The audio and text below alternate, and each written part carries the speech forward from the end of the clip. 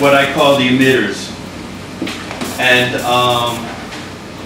they're really kind of about, I guess, the resonance of a material. That's how I kind of thought of them, and that's how they're played.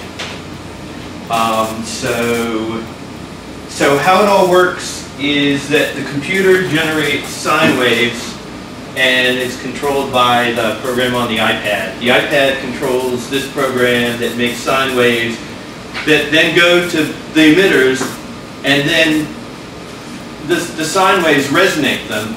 And the sine waves are usually like, it's really two sine waves that I can vary the pulse width between them to kind of change the sort of the pulsing of them. And anyways, then they both have contact microphones, and that's how the sound gets amplified.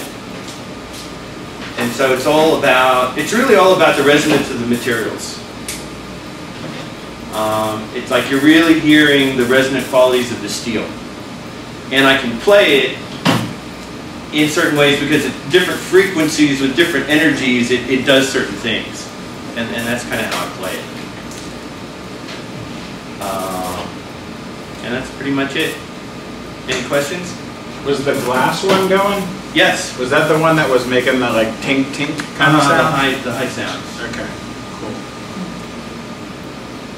Can you see the back of it? Yeah, show them the back. Okay, yeah. Yeah. What actually makes it? Without seeing that. Yeah, like, okay, I guess that's another thing to explain. Like, this one has like a transducer that you use to turn a picture frame or a window into a speaker. And this one has two. It has two 50-watt bass shakers on the back that power the piece of steel.